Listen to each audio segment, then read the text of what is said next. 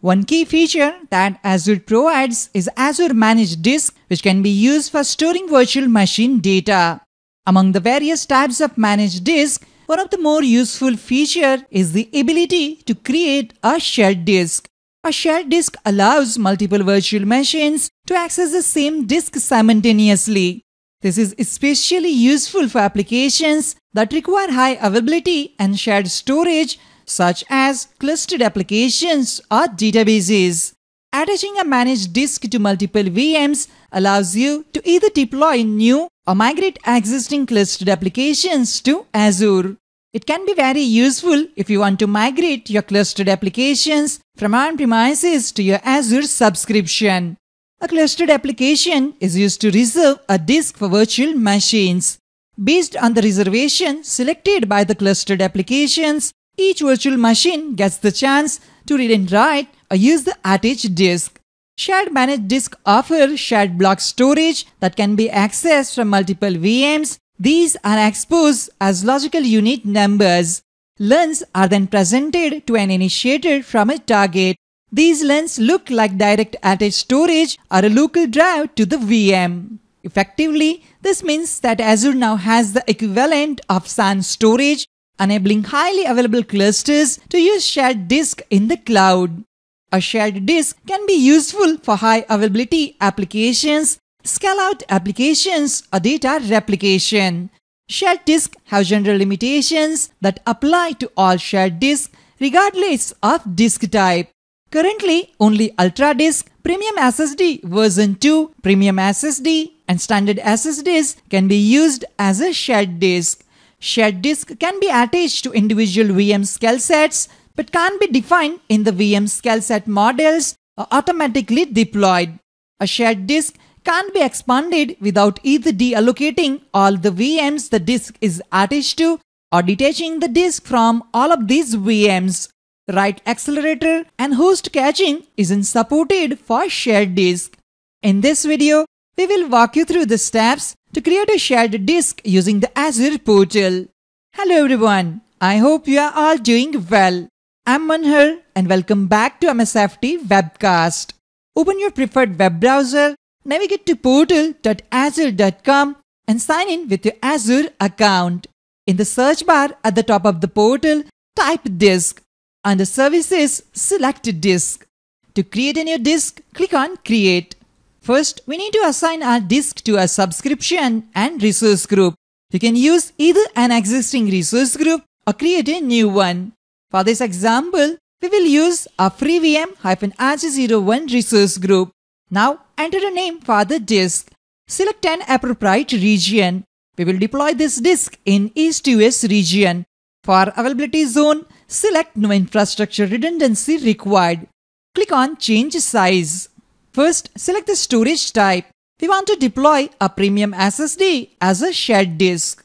Select a predefined disk size or manually specify the disk size in the custom disk size box.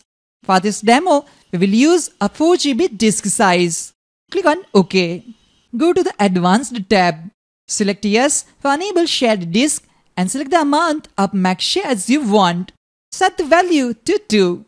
This means 2 virtual machines can simultaneously access this shared disk. Click on Review plus Create. Wait for the validation check to complete. Click Create to create the new shared disk. Deployment will take a few seconds. Please wait until it's complete. The shared disk has been created successfully. Return to the Azure homepage. Under Azure Services, click on Disk. Using the same steps, let's deploy a standard SSD as a shared disk. Click on Create. Select FreeVM-RG01 resource group. Now enter a name for the disk. We will deploy this disk in East-US region. For availability zone, select no infrastructure redundancy required. Click on Change Size. Select the standard SSD type and click OK. Now select a predefined disk size or manually specify the disk size. For this demo, we will use a 4 GB disk size. Click OK. Go to the Advanced tab. Select Yes for Enable Shared Disk and select the amount of max shares you want. For this demo, set the max shares value to 2.